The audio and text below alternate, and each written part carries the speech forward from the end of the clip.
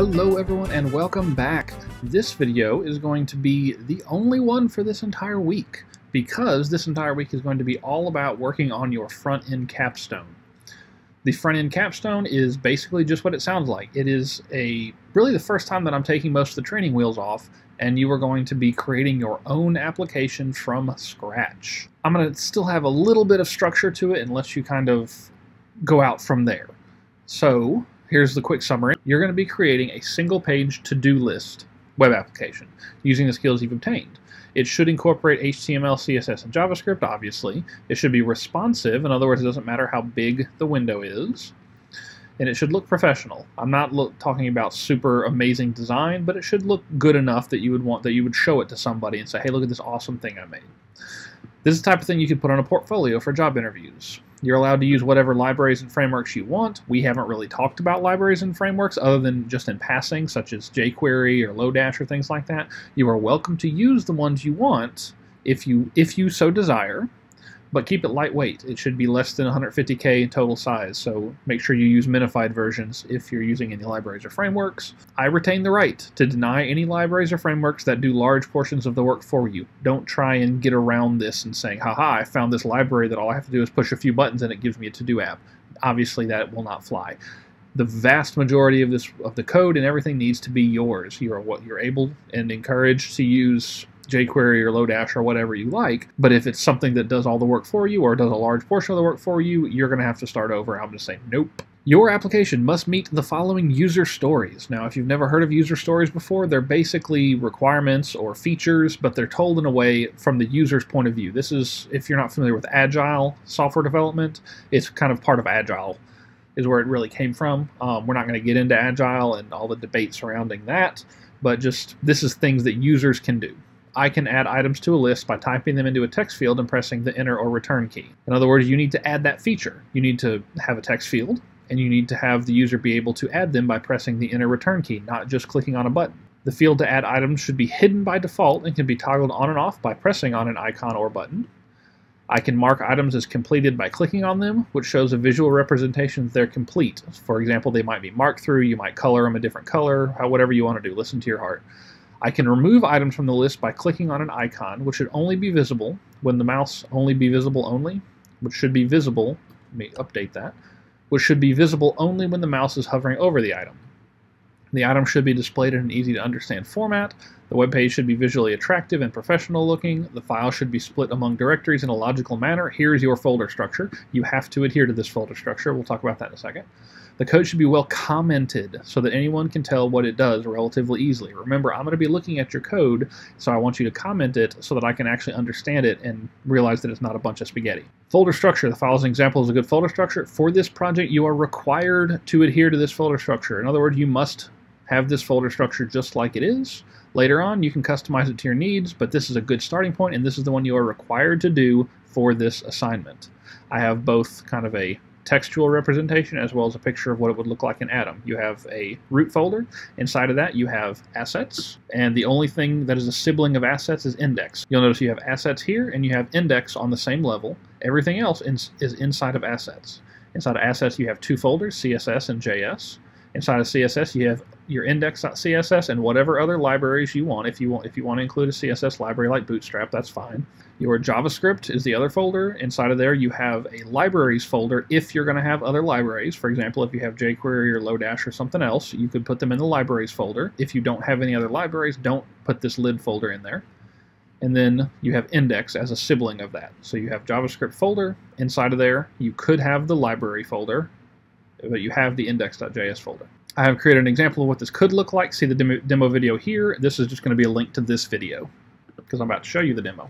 Here's the demo. This is my to-do list, and I'm going to put that there and put this here so we can talk about the user stories. I can add items to the list by typing them into a text field and pressing the enter or return key. Now I've refreshed the page so you can see that that little list isn't there by default. I click that button, and now I have a list. Do the thing.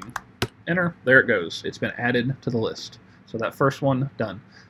The field to add items should be hidden by default, can be toggled on and off. So let me refresh the page. This can be toggled on and off by clicking on this little plus button. I can mark items as completed by clicking on them. Click. There it's marked through, or if I click it again, it goes away. I can remove items from the list by clicking on an icon, which should only be visible when the mouse hovers over the item. So you saw that there. As I hover, the X shows up. If I click that, it goes away. If I click that, it goes away. The item should be displayed in an easy-to-understand format. You can tell exactly what these are. They're right next to each other. Web page should be visually attractive and professional looking. This isn't the most beautiful website I've ever seen, but the colors complement each other. It looks decent. Files should be split among directories in a logical manner. I followed this file format. The code should be well commented so that anyone can tell what it is. I promise the code is commented, but you don't get to see it because that would be cheating. So here's the example. You'll notice, by the way, this is responsive. I can make it big, I can make it small, and it still works. If I click the plus, that takes up the entire thing. Doesn't matter how big it is. That is your Capstone. Here is your rubric for that Capstone. I'm a huge fan of rubrics because they make grading and assignments much easier for everyone because, number one, it makes it easy for me to grade because I just walk down the list, but it makes it a lot easier for you as the student because you know exactly what I'm looking for. So you see there are several different elements to this rubric. The HTML needs to be well structured and easy to read with no extra elements and no tag orphans. We're talking about tag orphans, we're talking about tags that don't close. Those lead to problems. Sometimes browsers will fix them, sometimes not. So make sure you close all your tags. Don't have any extra elements. Don't have divs thrown in there for no reason. Keep your tags to the smallest amount possible. Make sure it's well structured and easy to read. Do your indentation, all that stuff. Same thing with your CSS. Make sure it's well structured, organized, and concise. When I talk about well structured, I'm meaning that you choose selectors well, you don't have a bunch of redundant selectors, things like that.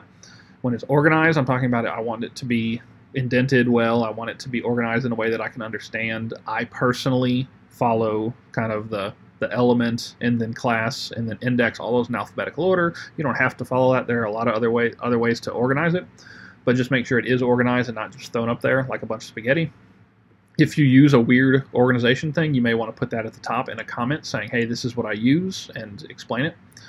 Make sure it's concise. Don't have a bunch of extra stuff in there that you don't need. Selectors are well chosen without redundant or unnecessary classes or IDs. Make sure you use all your classes and IDs. Make sure you're selecting well, that kind of stuff.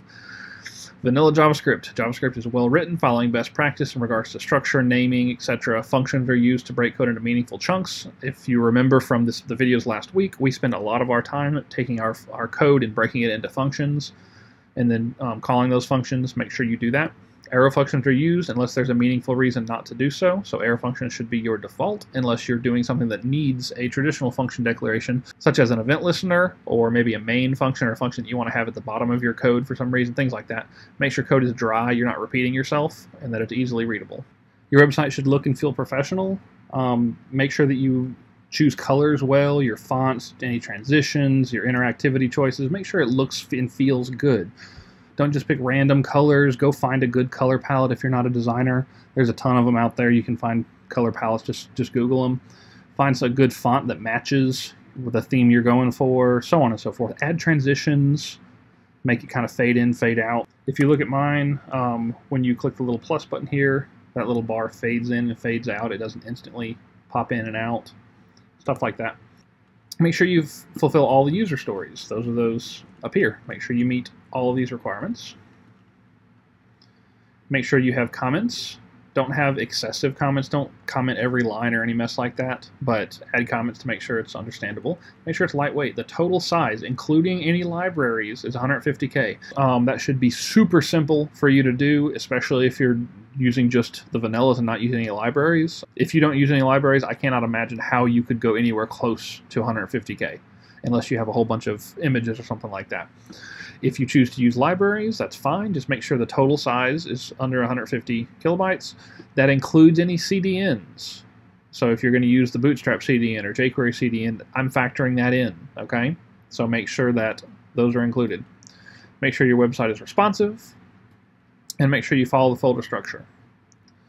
You have a conversion chart down here. This assignment is worth up to 200 points, and then you can see how many it's worth. So if you get all of the things, the max on all of them, you'll get 44 points, which translates to 200. If you get 43, it translates to 197. Those of you who are good at math are quickly realizing that, hey, I can lose a few points and it doesn't hurt too bad, but as you start to lose more and more points, it starts to really hurt.